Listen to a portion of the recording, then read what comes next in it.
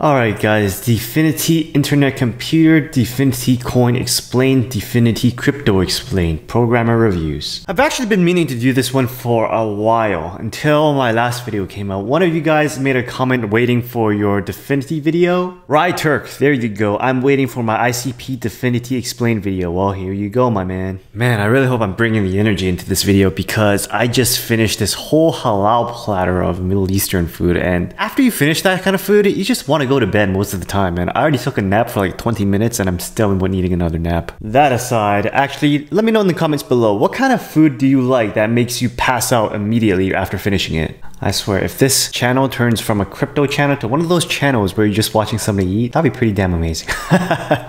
Anyways, today's video, we're talking about the internet computer, and one of you guys actually have tried to ask me to compare to HOT, which is holochain, which kind of does the same thing, but they're not really exactly the same thing, and I was actually biased towards Dfinity before actually reading the white paper. After reading the white paper, I'm like, okay, this is legit. But the thing about Dfinity is that not a lot of individuals or no individuals can become hosts or nodes or stakers. If you become a staker, from what I read, you pretty much need to be a data center, which pretty much means you need millions of dollars because you can't just set a data center back in your garage or something. That's just insane. So anyways, we'll talk more about that in this video. If you haven't already, please be sure to smash the like button, smash the subscribe button, and now, let's jump into Dfinity. Alright, you know how I say always to read the white paper if you haven't already? Well, for Dfinity's white paper, don't read it because it's just a bunch of proofs and mathematical theorems on how consensus mechanism works in Dfinity. And most of it is pretty much a big waste of time unless you are mathematically interested in what they're doing. But most of the time, as investors, we're probably not because we have no way to influence it. In addition, we probably don't have the credentials in order to talk about the theorems or math proofs that they have in that white paper. So pretty much you could just read what they have on the dfinity.org site on the FAQs and use that to make your decisions of whether to invest in Dfinity or not. So Dfinity's consensus mechanism can be paired with proof of work or proof of stake to create an open participation model. Dfinity contains a decentralized randomness beacon that acts as a verifiable random function, a VRF that produces a stream of outputs over time. This VRF is what drives consensus, and the Dfinity blockchain is actually on top of this Dfinity beacon. Why is this VRF so important? Because it is the beacon that is used to select a leader, and the leader is the node that proposes a block. Apparently, according to the white paper, Dfinity achieves block times in only a few seconds and transaction finality only after 2 confirmations. So what they call Dfinity is a virtual blockchain computer that is running on top of a peer-to-peer network where software can be installed and operated as smart contracts. So Dfinity's consensus mechanism actually has 4 layers. One is the identity and registry layer, which registers active participants or clients. The advantages of this over proof of work is that it keeps the clients straight. If they weren't registered, then they could misbehave and not be punished like in proof of work. In proof of work, they just lose the chance to write the next block. That's not much of a punishment. So this layer would register a new client with a stake deposit and a lockup period, and they keep track of their identity like in real life to keep people behaving or nodes behaving. The second is the randomness beacon, which we talked about. Now this is the key technology for Dfinity and will be used for leader selection. 3 is blockchain and fork resolution layer, and this layer uses the output of the randomness beacon to rank nodes. And then there's 4th layer, the notarization and near finality layer. So they have this thing called notary or notarizing blocks, and really only notarized blocks are included on the blockchain. Notarization is not consensus, but it almost guarantees it. And the point of this is to prevent mining attacks and to speed up the finalization of transactions. So like Elrond and Algorand, Dfinity uses a committee as well that changes often to finalize blocks on blockchain. What's cool about Dfinity is that it is pretty consistent. If there were nodes that were acting weird or there are conflicts, then those nodes would simply sit out while the rest of the system continues, while the rest of the system works towards consensus. Other blockchains, on the other hand, apparently don't handle that very well. Now, clients or stakers can do 3 things. They can participate in the decentralized randomness beacon, they can participate in notarization, and they can propose new blocks. So the committee runs the randomness beacon and the notary, and the randomness beacon is what chooses the committee. And it is this randomness beacon that contributes to Dfinity's low block times. Yeah, that was pretty much the highlights of what I read in the white paper. So it was pretty similar to Elrond, Algorand, Harmony 1, things like that, with their committee selection and their randomness beacon. That's that. Now let's talk about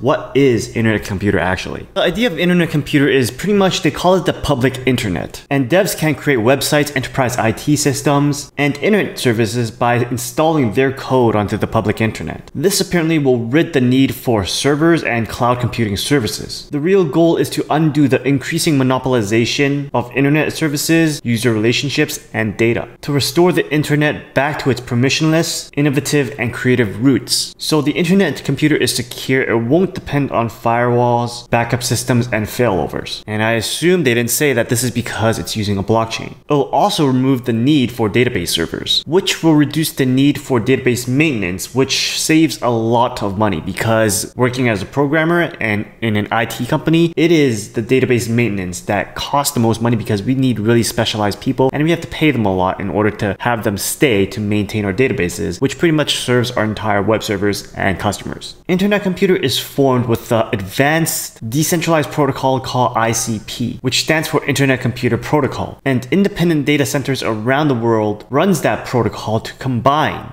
the power of individual computers into a network where software can be hosted. So this is the part where it sounds like holochain. If you haven't watched my holochain videos, my hot videos, then make sure you watched it over there. But the difference here is that it requires data centers, and data centers requires a lot of upfront investment. Whereas with hot or holochain, you can contribute as an individual by just buying one of their holo ports. So from this statement, I really think that internet computers competitors would really be holochain and or Theta. But the big difference being that for internet computers, the stakers would be data centers, which requires millions of dollars in upfront investment usually. And it also says that internet computer has a minimum standard for nodes in order to ensure higher speeds, lower latency, and greater reliability. And that makes a lot of sense because it kind of works in both ways. Hot has the power in numbers, and internet computer is going with the power of quality, because if you have high quality data centers, then you can pretty much give that guarantee that things will be on all the time. But if you also have a high number of individuals running nodes on holo ports, for example, then the chances of it failing over would probably be slim. But I'm not running on either of those teams, so that's just my guess. Here's the idea behind internet computer benefits and freeing up the internet. So IC lets people build websites and systems by uploading it to the internet computer, which is ran securely and lets it interact with other users and software on the internet computer. This is in contrast to what we do now, which we have to figure out who our vendors are, either Google or Amazon, to host our website or app. This pretty much cuts the need for specialists, which also means that it cuts costs. So the little guy can create easily without the need for specialized knowledge and maintenance. So basically what internet computer is offering is the same security guarantees as what currently exists, but at zero cost. It also lets data persist in memory, removing the need for databases, which greatly increases scaling. And as a developer who works with databases, working with databases and doing optimizations is a pain. So keeping things in memory will be much less of a headache, but how they do it, I have no idea. The great thing is that internet computer decentralizes things and enables permanent APIs, because the biggest risk with building on Google or Amazon is that they can turn you off, just like they did with Parler when they did not ban Trump. Internet computer really takes away the power away from big tech giants like Facebook, Amazon, or Google, who are too big to threaten or control. Let's talk about the monopolization of the internet right now. So currently when you're building an internet service, you're usually building on top of Amazon, Google, or Microsoft. This is risky because these guys have the power to shut you down at any time. IC changes things by providing guarantees to users about how their data is processed and can guarantee access to APIs or other services that the user might want to incorporate. For example, if you currently build and you have this Facebook login that uses the Facebook API, well, Facebook can revoke that access at any time and you will lose all your customers. So that's how companies can be killed by building on top of a Facebook API. As an example, IC guarantees that that won't happen because, well, it's decentralized. This is way less risky and favorable to any entrepreneur or programmer that is thinking of starting some sort of tech startup. And when they build on internet computer and they see the benefits, they'll tell their friends about it, and that will cause that network effect to happen, which will drive away customers from Amazon to internet computer or any other cloud services like Microsoft or Google.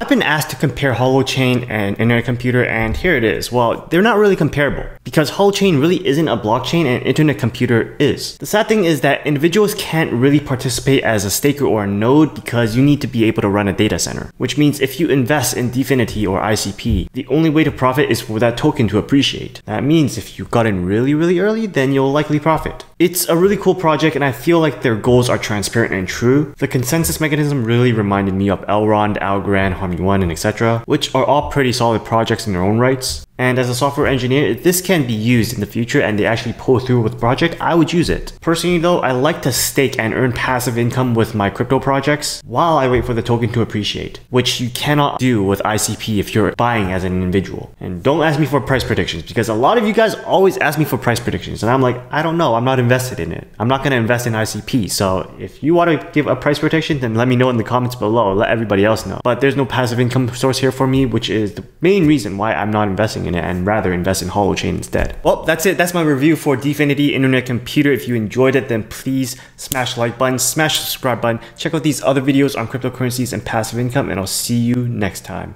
Peace.